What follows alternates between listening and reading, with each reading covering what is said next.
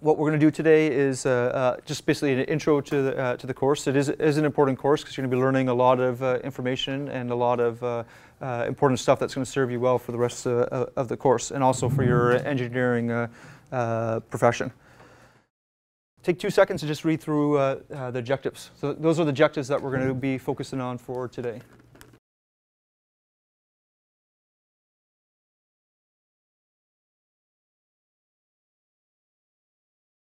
The purpose of the course. I need you to take out a, we'll do that right now. Take out a piece of paper. It can be any type of paper. It doesn't have to be anything special. So what I'm going to do is I'm going to read you a list of instructions. It's basically a description of a part. And what I want you to do is I want you to listen to the words that I'm giving you and actually draw that part for me. A three-dimensional, draw the part in 3 dimensions. Okay? It's not for marks. Okay, so begin by drawing a brick that is 8 inches wide. So try to keep, don't use a ruler. So only sketch and try to keep the proportions correct. So it doesn't have to be exactly 8 inches, but try to estimate what 8 inches is. So begin by drawing a brick 8 inches wide, 5 inches deep, and 3 inches high. Okay, the second instruction is cut an inch off the top right corner of the brick. Okay, so cut an inch off the top right corner of the brick. So the first instruction was begin by drawing a brick 8 inches wide, 5 inches deep, and 3 inches high. The second instruction is cut an inch off the top right corner of the brick. Okay, do your best. If you don't fully understand it, that's fine. Okay, the third instruction, cut a 2-inch hole through the center of the top face. So cut a 2-inch hole through the center of the top face. And the final instruction, cut a 1-inch slot down the middle of the front face. So cut a 1-inch slot down the middle of the front face. Okay, so I'll read them right from the beginning. So the first instruction was begin by drawing an 8-inch wide, or a brick that's 8 inches wide, 5 inches deep, and 3 inches high. Then cut an inch off the top right corner of the brick. The third instruction was cut a 2-inch hole through the center of the top face. And the fourth instruction was cut a 1-inch slot down the middle of the front face.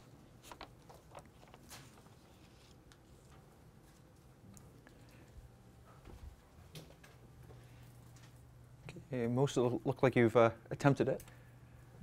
So that's what it should look like. Or that's what I had in my mind when I was giving you those instructions. How many people got that? Nobody. So in my mind, that's the part that I was trying to convey to you. That's the part that I was envisioning in my head, and I wanted to get that part in your head.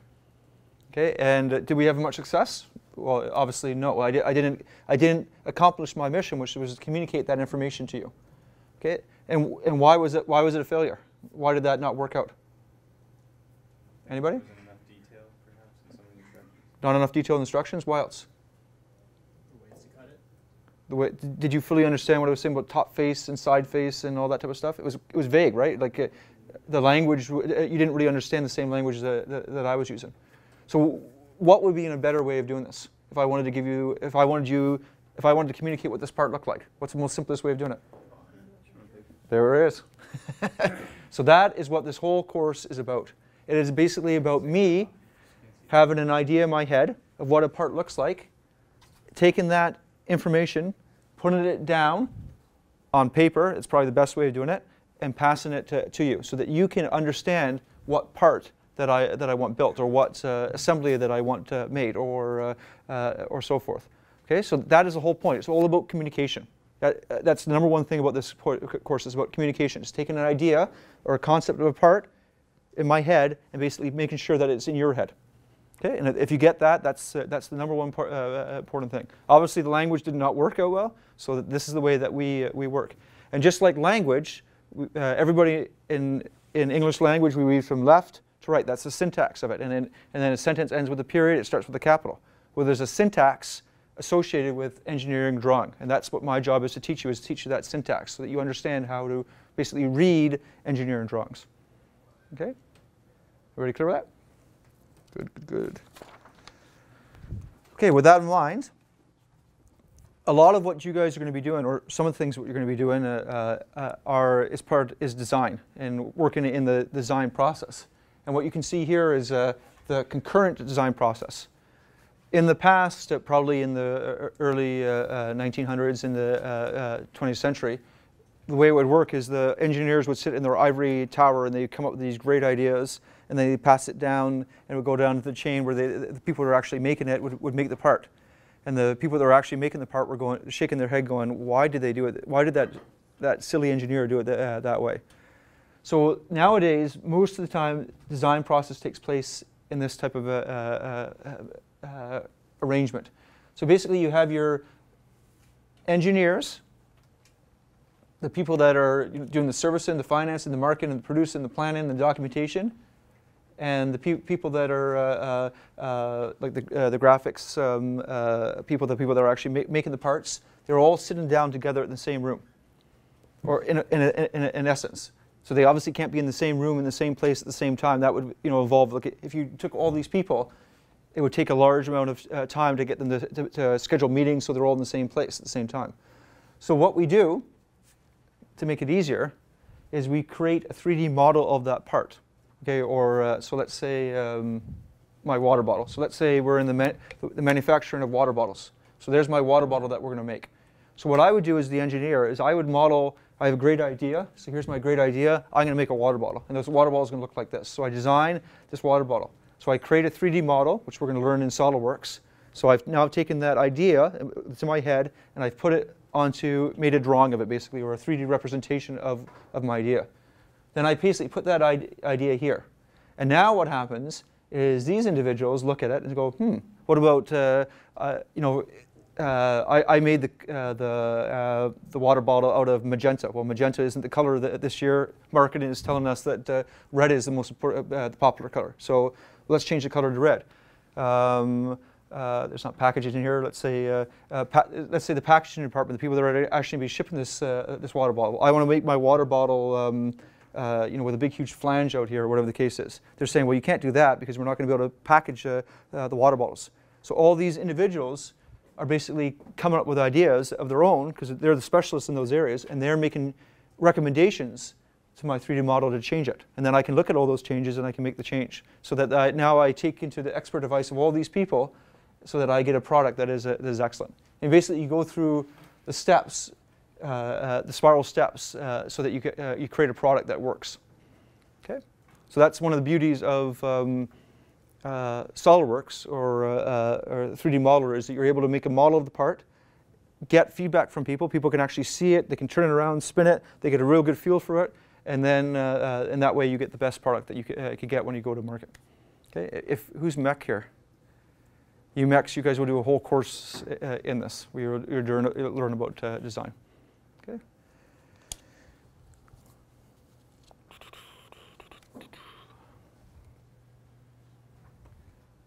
Okay, so in order for me to take my part and put it on paper, I have to use a technique which is called visualization, and vice versa. For you guys to be able to take the drawing that I've put on paper and interpret what it means, you need to use visualization.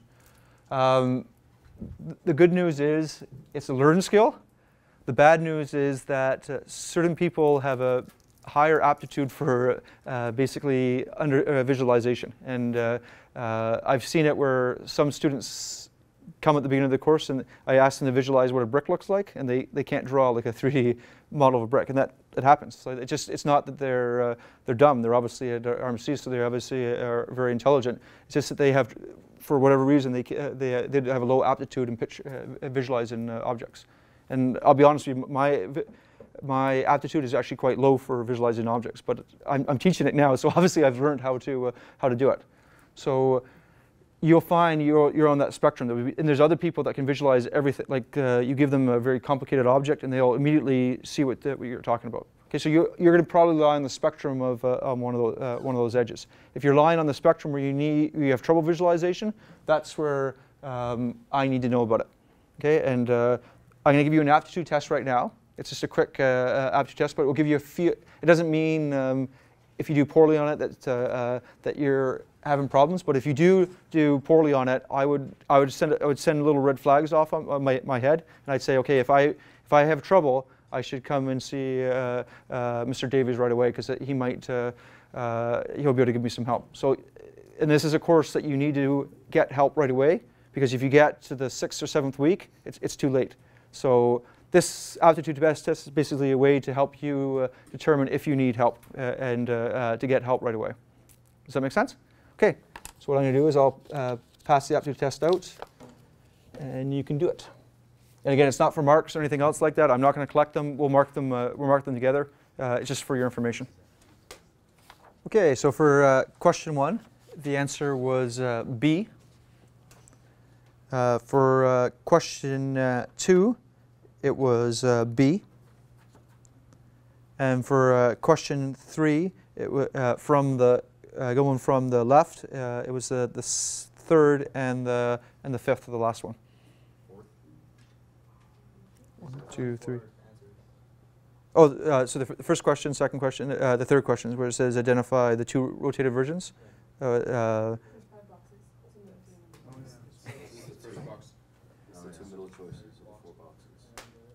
so it's the 3rd one and the 5th one. The 3rd one and the 5th. Second and the last choice, basically. Yeah. So if you want, I can go over them with you later. But it's the point of the test is if you got perfect, that probably means you're on the side of the scale where you visualize objects really well, which is a bonus for you. It's probably going to make this course a lot easier for you. You're still going to have to practice, but it's going to make it a lot easier. If you got none right or only 1 right, then that's probably you're on the end of the spectrum where you need to actually you're going to have to spend some time learning how to visualize, and that's where you need to come and see me as much as you can. If you're in between, like if you got and I'm making it out of 4 because I'm saying for question 3 it's I'm saying that's worth 2 points. But if you got 2 or 3 right, that probably means you're in the middle somewhere. So that's up to you. You're gonna have to gauge how well you're doing in the course. But again, if you have trouble, my door is always open. You can always get a hold of me, and I can give you some help. Okay, was that helpful to everybody? Okay, it's only gauge. Don't get all panicked that you're going to fail the course because you only got 1 out of 4. It's not a big deal.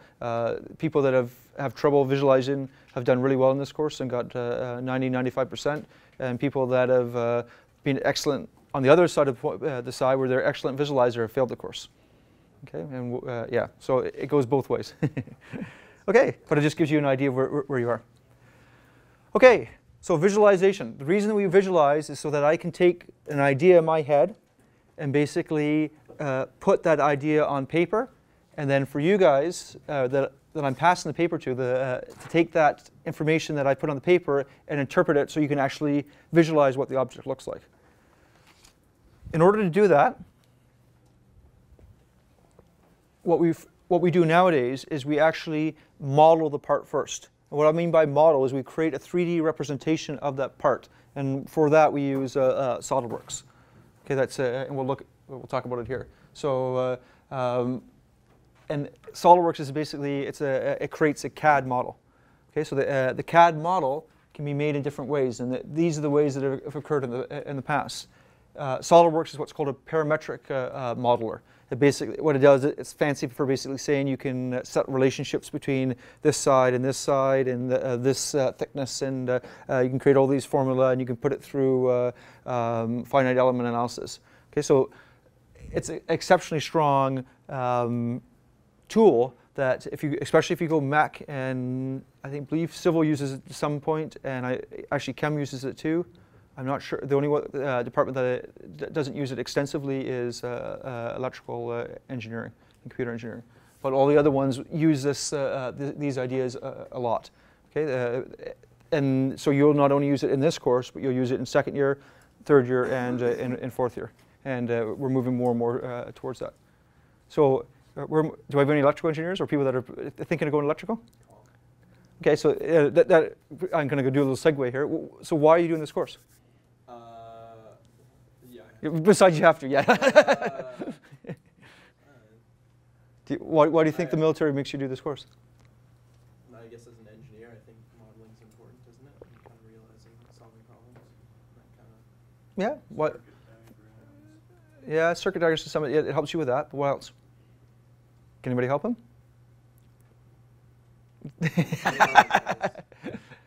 Think about what is a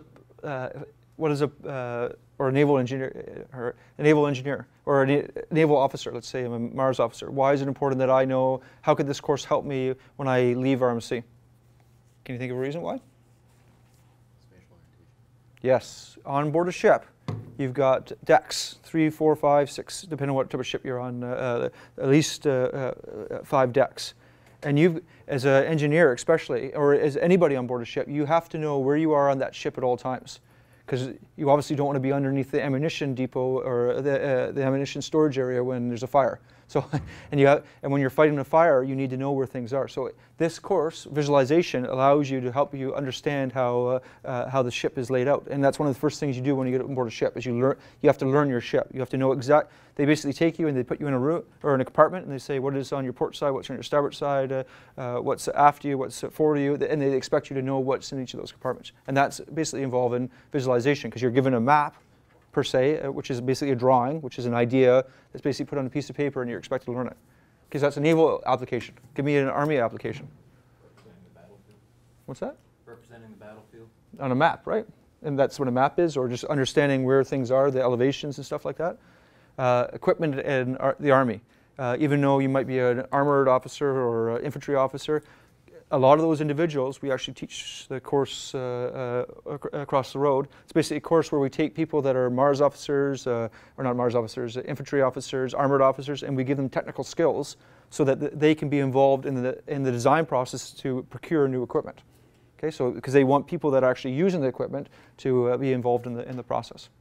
Okay, so we got an Army example, we've got a Navy example, I need an Air Force example. Yeah. Location of aircraft and such, and basically everything else. Yeah. So basically, a map is basically Three-dimensional map. yeah. There you go, and the same thing as visualization. So even though you're an electrical engineer, you will you will use it in your career, guaranteed. Okay. Okay. Back to this. Okay. So the way that we take our idea is we have our idea in our head. The way we do it nowadays is we go to SolidWorks and we create a model. And the model that we use a parametric modeler, which is SolidWorks. So then we have to discuss how we're going to make those models. These are the basic methods that we can use to make our model. Okay, we can use a basic solid 3 shapes. We can do a sweep profile 3D space, Boolean operations. What does that all mean? Good question. Okay, so there are basic shapes. So if you take a very complex part, you can take these basic shapes and put them together to make a very complex object. Okay, so you can take a cylinder, attach it to a rectangular prism, take it to a cube and make a cone, and I'm not sure what you'll make, but it'll probably look cool. So I need a volunteer here. Come on up.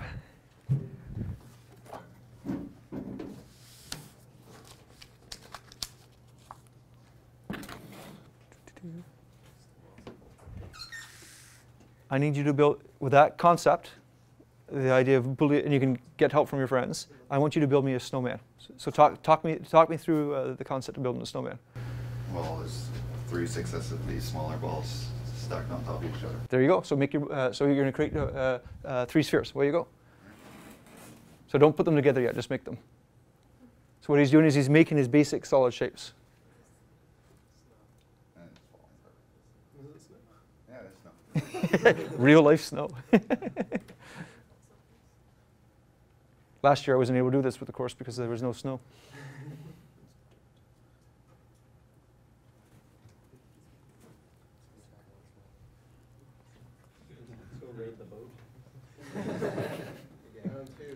Okay, so there's our basic shapes. So we'll get into the other ones in a second. Okay, so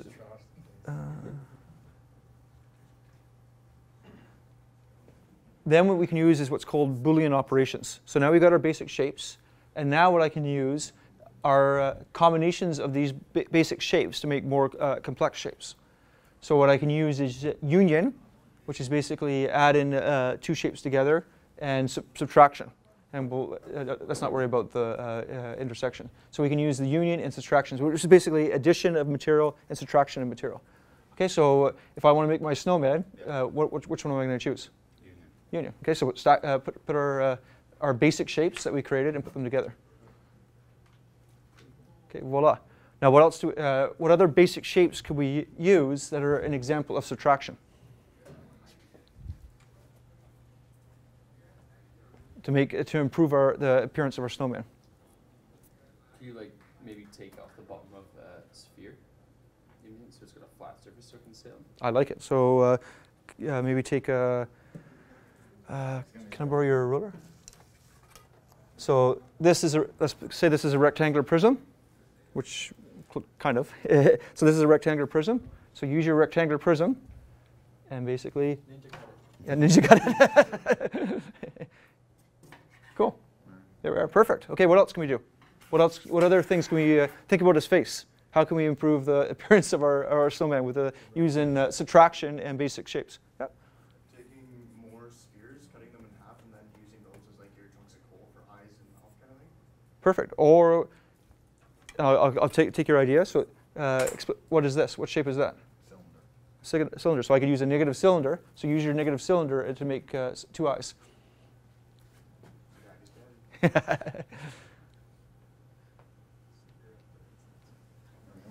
Okay.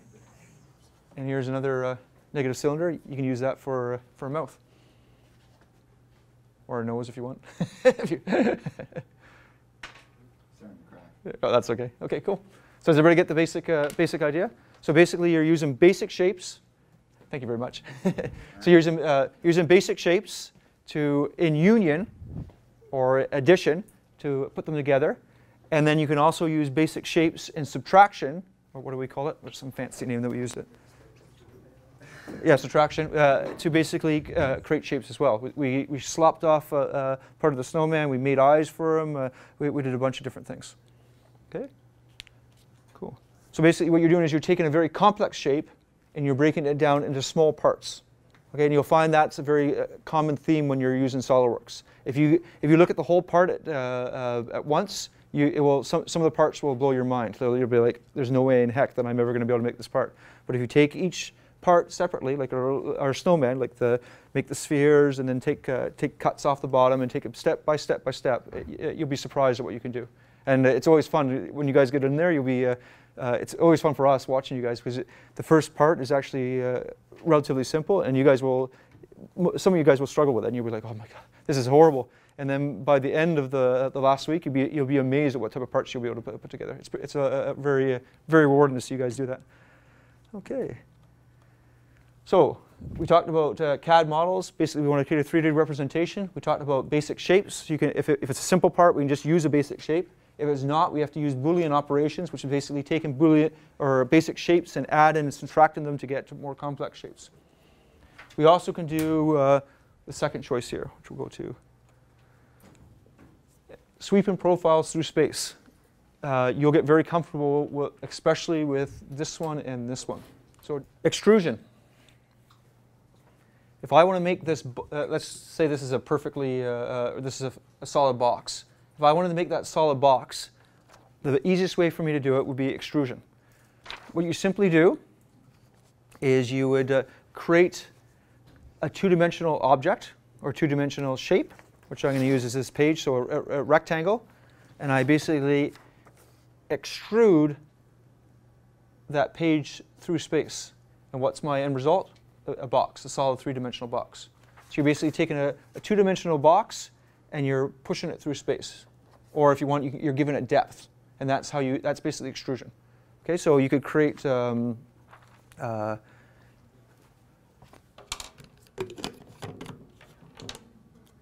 this water bottle. It's a cylinder. What would be my two-dimensional shape that I would use? Circle. So I basically take my circle and I'd extrude it through space. Okay, so that's extrusion, and you'll use that right away. Once we get into the SOLIDWORKS lab, that will be one of the first things you'll be using. I've lost my chalk again. Okay, the second one, revolve. How else could I make this part? Yeah? Rectangle is revolving around one of the sides. Excellent. So there's my center line. I take a two-dimensional rectangle and I spin it 360 degrees around. So basically picture this. So there's my page. I'll get you to hold that there. So I'm going to take that and I'm going to spin it 360 degrees. And what do I create? I create a cylinder. Okay? And those are basic shapes. Now I take this two-dimensional shape and I do crazy cuts in it and I do all these neat things and I spin that and now I can create some more complex parts. And the same with extrusion. Okay? So does everybody get those two concepts? They're the ones that we're going to use this almost every time you're in the lab. You'll use this. You'll use this quite a bit, not as much, and you use this less frequently, but I believe we do use it once. Okay? You will use this though once you're in third and fourth year, or even second year, when you're doing more complex parts. You'll be using the sweep. Okay, and what is the sweep? So the sweep, let's say you wanted to make, I'm in kid mode because that's what I do when I'm not teaching you guys. Do you guys know the, the simple kids toys for toddlers? They have these, they're basically a complex shape and you have beads and you push the beads. You know what I'm talking about if I give you that example? Before I had kids, my examples were always video games and sports and stuff like that. Now they're kid stuff. So if I'm the designer, if I'm the designer and I want to make this shape, so this shape is basically a rod that goes through three-dimensional space. How can I do that? Everybody any idea? I'll give you an idea. It's with the sweep, but that's probably not going to give you much help. Can anybody think how I do it? How to make it in 3 dimensions? Well, you draw a line of the path that you want and put like a circle at the bottom and just follow the line. Perfect, and that's exactly what you do. So what I basically do is I create a two-dimensional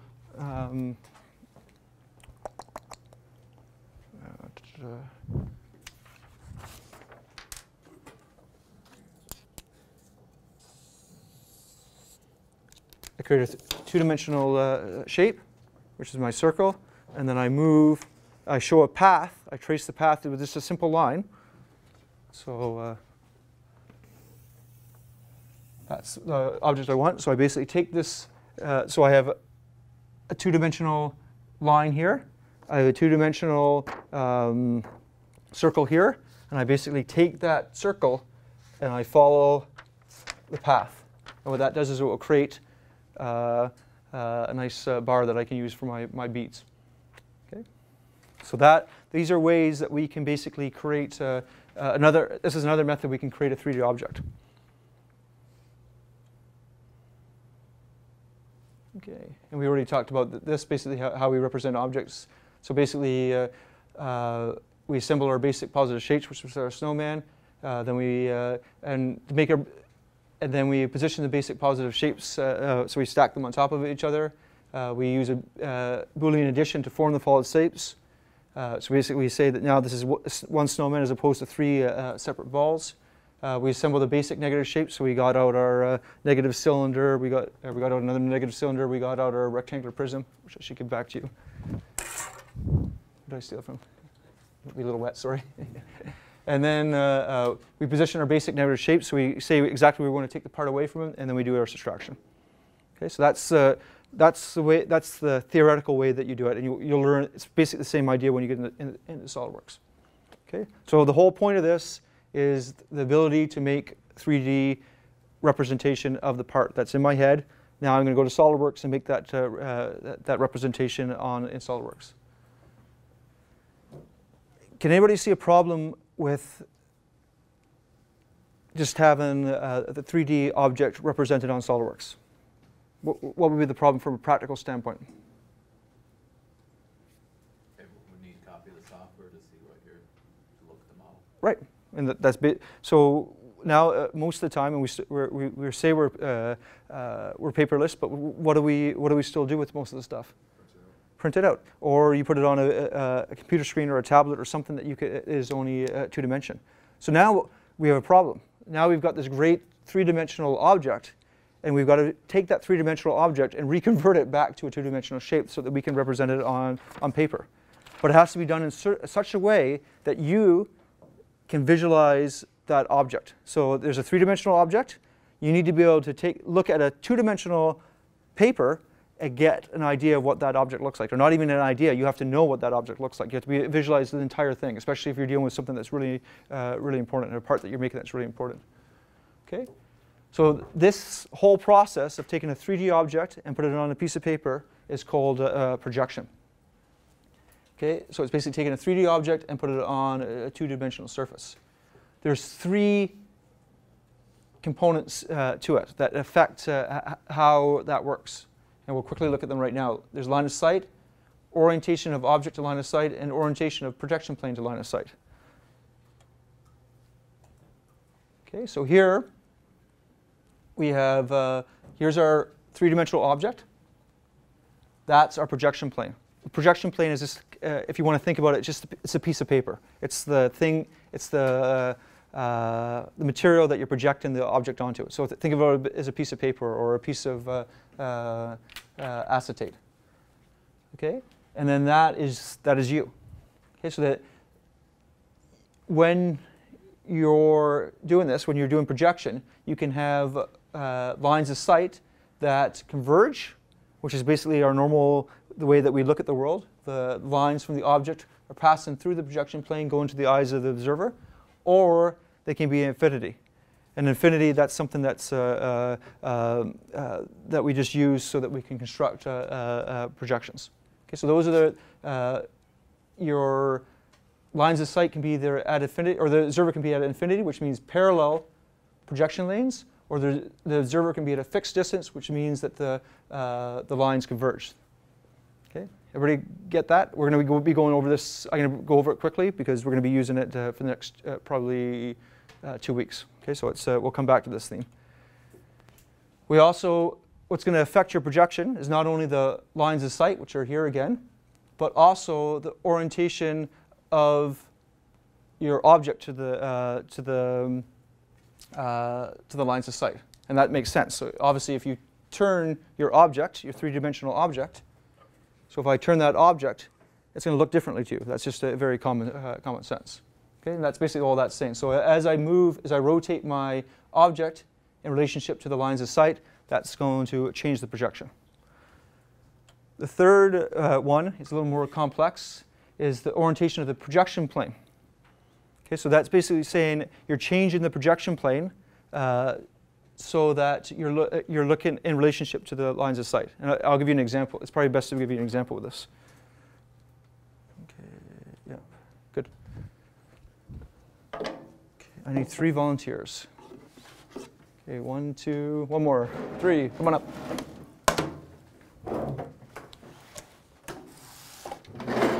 Okay, so again, projection.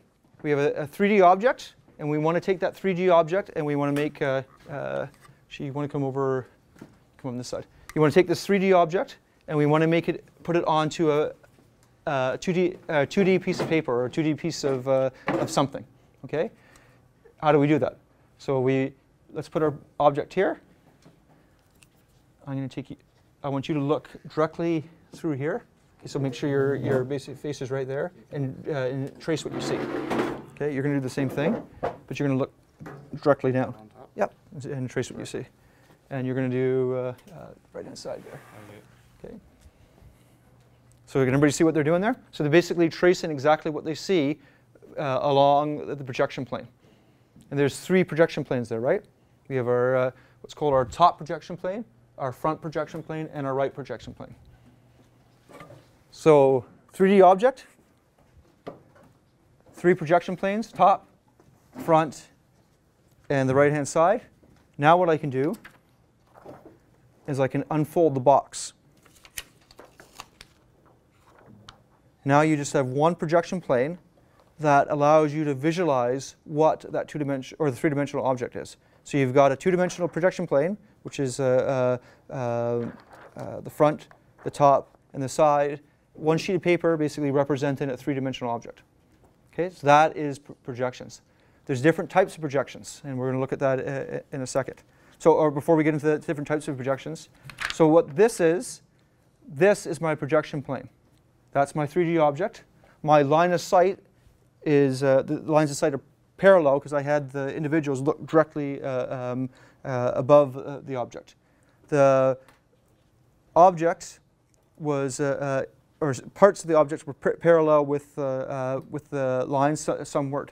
And the projection plane, in this case, for the front, was parallel with this face. So depending where I put, let's go back to that, because that's the example that I really wanted to focus on. So depending where I put this projection plane is going to give you a different object or a different representation. Okay, so and I could, if I really was really concerned about this cut here, then I put the projection plane so that projection plane was parallel with that cut, and that makes what's called a true size and shape. One face which is true size and the other is distorted. Again, don't worry about this. We'll get into more detail. Just understand that the components are there's 3 components to a projection, and those are the lines of sight, which is basically the way you're looking. The orientation of the object, so basically how this object is orientated, which makes sense. And the third one is the orientation of the projection plane. So where is that projection plane located? Okay, does that make sense? Okay, and again, we'll spend some time on this. Okay, this is on your aptitude page on the back of it. You'll see this page. We're not going to use it today, but we're going to use it next week.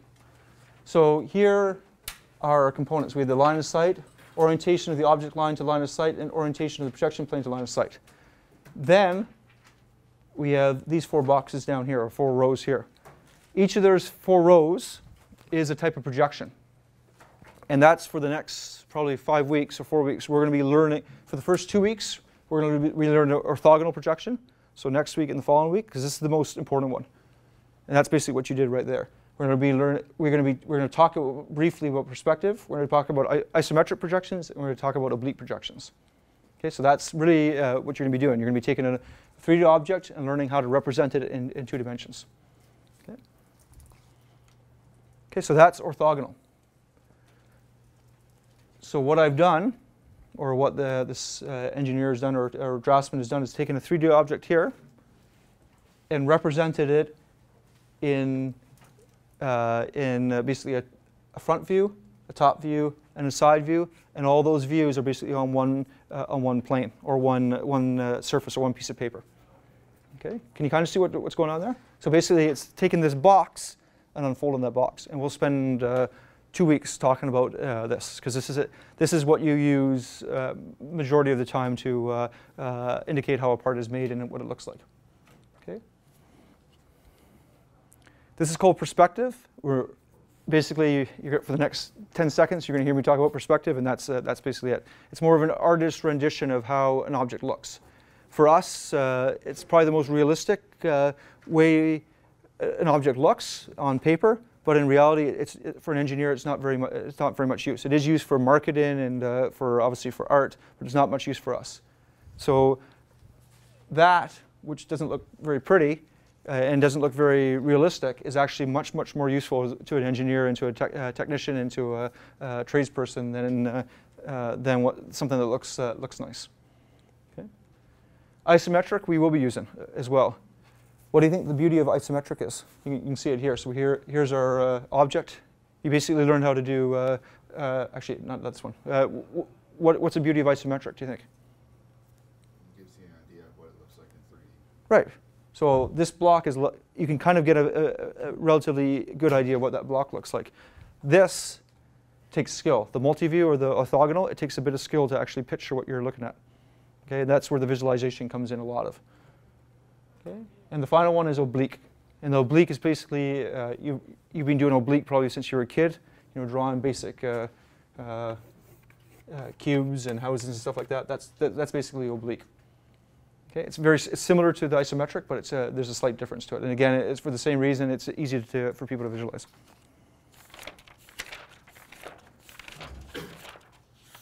Okay. Okay, sketching. The pencils that you, so even though most of our work is going to be done in SOLIDWORKS, I still require you to be able to sketch and have a basic understanding of how to sketch.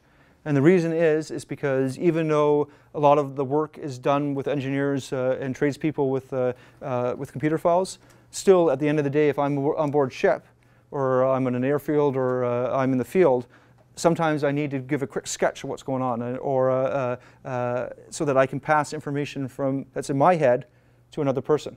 And again, I could talk to the person and say, well, you should do this, this, and this, but we saw what happened with the example in class. We get a messed up part. So it's always good to have ability to basically do sketching. To help you out with that, we've given you, you should have two pencils. One is 0.5 millimeters, and one is 0.9 millimeters. You might have to use some square papers. When you do it, you want a main proportion of the feature. So remember we sketched our brick. Try to keep 8 inches, 8 inches, and try to respect the proportions. So if something's like 800 meters, you're going to have a problem. But try to keep, if it's 800 meters by 800 meters, then you should obviously be doing a square. Okay, so that's the type of thing you're talking about. This is important. Construction lines. When you're sketching an object, keep the construction lines really light. And so I would recommend using your 0.5 millimeter pencil. So sketch it. Get a feel for how the object looks, and then when you're done, then what you can do is you can go over those construction lines to make them thicker using the 0.9 millimeter pen, and then erase anything you don't want. The reason you want to keep your construction lines erasable and light is because obviously you're probably going to make mistakes. We all make mistakes, and that way it's easier to erase it. If you immediately go to what you think is the right answer, you might find out that that's not the right answer later on, and then already you've got this dark, thick line, which is going to be very hard to erase. Okay. And what I'll do, sketching is one of those things that I will give you feedback as you go along. It's very much, you have to try, again, it's one of the, when we talked about how to succeed in the course, being practical, this is, you need to do it. Okay, dealing with, we talked about engineering being a form of communication, or engineering drawing being a form of communication. You need, just like you need to know that a sentence starts with a capital and ends with a period. A lot of our syntax is not capitals and periods, but it's actually lines. And each lines have different meanings. So what you can see here are a bunch of lines and the meanings that they have. So we've got visible lines, hidden lines, center lines, and so forth. You don't need to know what they are right now. We'll learn them as we go along through the course. What you do have to know is that there are different types of lines and there are different thicknesses. What you'll notice is that there's 0.35 millimeters and you have 0.7 millimeters. Can you see a problem when you're sketching with that? Yeah, you have 0.5 millimeter pencils and 0.9 millimeter pencils. Okay, so when it comes, the thick one, 0.7 millimeters, that's when you use the 0.9 millimeter pencil, so the thick pencil. For the 0.35 millimeter pencil, you're obviously going to use your thin one, your 0.5 millimeter pencil. It's not such a big deal in SOLIDWORKS because you can do what you need to do. This is what you need to do your homework. Okay, so if you go to page 27 of your text, so I write that down. That's going to give you. It's basically a representation of this.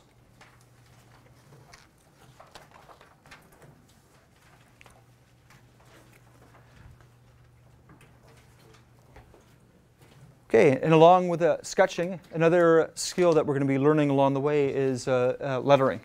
And again, this is something that you need to practice and just do.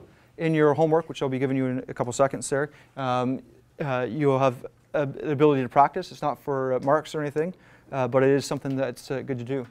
What I suggest you do is if you go to page 36 to 41 in your text, it will give you examples of how you should letter. Most of the times when we ask you to put your name and your date and your student number on the assignments, we expect that to be lettered. Okay, and again, this is something, and I'll give you feedback on your lettering. Basically, all I want you to, and I'm not expecting everybody to have perfect writing, but I do expect everybody to try to use the basic block lettering that was indicated on those pages. Okay. I think that's basically it. Okay, so let's quickly do a review, and then we'll get you in the classroom or in the lab, which is the fun part. We talked about how to succeed in the course. How to succeed is basically to be professional, and the way that you want to think about professionalism is if think of being here as a job. Okay, so I expect if I was your employer, I would expect you to be on time. I'd expect you to be prepared. I'd expect you to have done the work. I'd expect you to ask me questions if you don't understand. Just think about professionalism. Think about what you'd expect somebody to do if this was an actual job, a vice classroom. Okay. We talked about course introduction and expectations. I do want to go through this with you. So you picked up. The beauty of this course is that you guys have your own student package. The student package will basically take you from right from the very beginning of the course all the way to the end. Okay, so you have your title page. Your next page is your table of contents. The third page is the course outline. You also see there's Dr. Assad and or Dr. Asgar and Dr. Woke. They work here permanently. They're in the first floor. Their offices. So do not be afraid to go talk to them. Okay, they'll help you out as well if you need something that's pressing. And Mr. Sagan's office, he is right beside the computer lab. His office is right beside there, and he loves helping. That's why he's in this job, because he loves helping people. So please use those resources. We already talked about the textbook. You need the textbook. Get it as soon as possible. Bring it to class. You can read the course description yourself. We already talked about attendance. That's mandatory, and I expect you to be on time. Academic misconduct, really important. So what I mean by academic misconduct, in this course, what it basically means is that any work that you do, and we'll talk about it when we get into the computer lab, has to be saved on. It has to be your own. And what I mean by your own is you have to be the one that's moving the mouse and doing the clicking. So that doesn't mean that you can work together and do the project and do the work together, but you have to be actually the one moving the mouse, and that's your work. And when you save it, it has to be on your W drive in your account.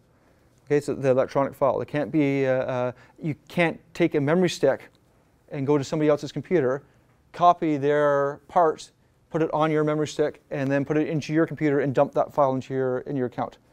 So basically, if you're using a memory stick, you're probably doing something that's not right. You should not. You need ever to use a memory stick in this course. Does that make sense? Okay, so. If you have any questions about if it's right or wrong, come see me and I can give you some more help on that. But it'll become clearer as we get into the computer lab what's required and what's not. Okay? But basically, if you're using a memory stick, you're probably doing something wrong. And if you're not the one actually moving the mouse on your own work, then you're probably doing something wrong there. Okay. Marks. So you see the breakdown. That's on page 4. The breakdown of the marks. Assignments are worth quite a bit in this course, as you can see, and that's because we need you to do your assignments, because that's the only way you're going to get better in this course. We do have a midterm exam. We have 2 exams. You'll see there's a CAD exam, which is basically testing your ability to use the SOLIDWORKS program. And we have a final exam, which takes place at the same time. They're both final exams. And that's basically testing your theoretical knowledge about this course. It's basically, do you understand what engineering graphics is all about? Okay, we'll talk more about those later on. And there's also a project that's worth 5%, and that's at the very end of the course. Okay. Important note, you can see at the very bottom, or under that, you need to complete all your work in order to be eligible to write these final exams. And remember I was telling you about the case where on the spectrum, the super smart people that could visualize things really easily. This is where I've had people not pass the course because they think that they're good, and they are good at what they're doing, but they think they don't have to do the work, and they get a little frustrated. But I do not let them write their final exam. So you need to do all work in this course to be able to pass or be allowed to write the exam. Okay. Weekly assignments. We'll talk about those in a second. And we already talked about CAD notes. Basically, CAD is basically your file has to be on the W drive. Okay, everybody brought headphones as well? Okay, so bring those every week. You definitely bring the headphones. Okay, page 5 is, I'll let you read that on your own time. It's a marking guide. So if you want to know why we're marking things, or why we're not taking marks off, or why we're taking marks off, this will give you an idea. So when you're doing your assignments, I would look at this to get a clue of what you need to do. And it'll become more and more, make more sense as we move through the course. Okay. Next page, page 8. That's lecture 1, what we've covered. Basically, it tells you exactly what we're going to be covering, and it tells you Yeah, it basically just tells you what we'll be covering each week. And the 9th page, every week will not only have what we're covering, but will also clearly indicate what is required for homework. So it'll tell you what to do for sketching, which is basically what we're doing right now, and it will tell you what to do when you're in the computer lab. So if you're ever in doubt what's required, this is the page that you go to. So you basically just you go through it systematically. The only caveat I put under that is you can start the sketching and then say, okay, I'm going to take a break. I know what I'm doing. I'm going to work on the CAD. It's up to you what you want to focus on. So some people do all the sketching first and then do the CAD. Some people do all the CAD first and then do the sketching. It's up to you how you want to go about doing it. And then at the very bottom, it says deliverables. It will tell you exactly what you need where. So it'll tell you what's in your folder, so that's on the computer, and what you have to be handed in hard copy. Everything is due basically, unless I tell you otherwise, the next day, or the next week at the beginning of class.